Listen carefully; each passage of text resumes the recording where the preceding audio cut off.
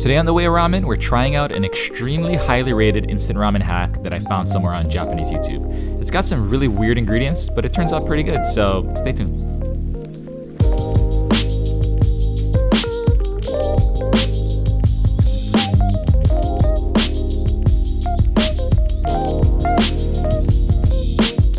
So I watch a lot of Japanese cooking videos on YouTube, and this recipe popped into my feed from this channel called Harapeko Kurizuri.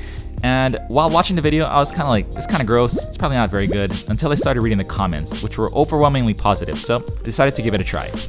The main ingredient for this is obviously instant ramen, but specifically Sapporo Ichiban miso flavored instant ramen. You're also going to need some Japanese mayo, this is Kewpie brand, 1 clove of grated garlic, which I think I could actually put a little bit more than 1 clove in there, and 1 raw egg.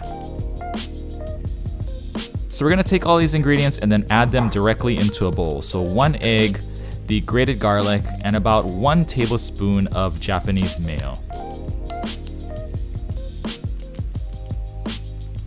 And to that, we're gonna add the soup packets from the instant ramen. So Sapporo Ichiban miso ramen has the flavor packet plus the spice packet, so I'm just gonna add both in here.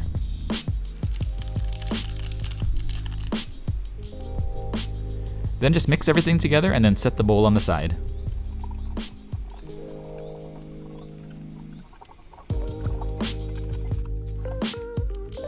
The rest of the way is kind of standard instant ramen cooking. I'm just going to follow the noodle cooking instructions on the package. So 500 milliliters of water to a boil and then cook the noodles for 3 minutes.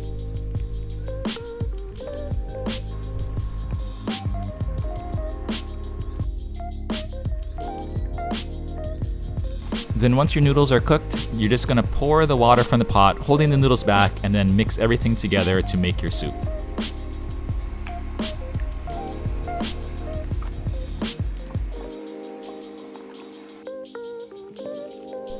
And then once you have your soup mixed together, you can add your noodles and your toppings. So I went with some bean sprouts that I boiled for 2 minutes. Don't add raw bean sprouts to your ramen, guys.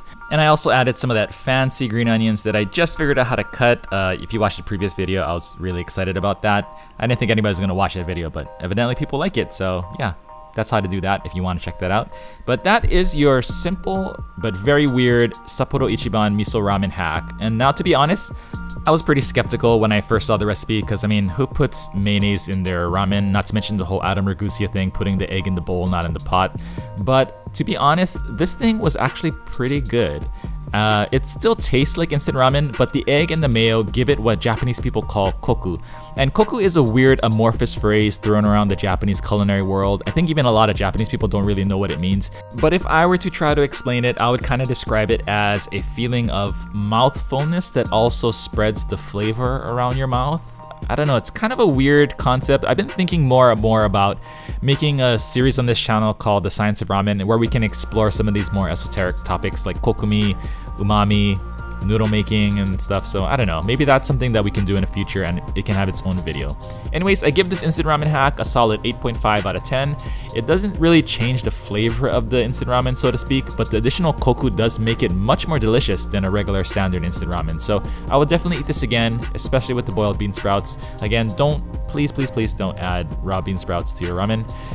Anyways, thank you all for your support and for watching this video, and I'll see you all in the next one. Peace!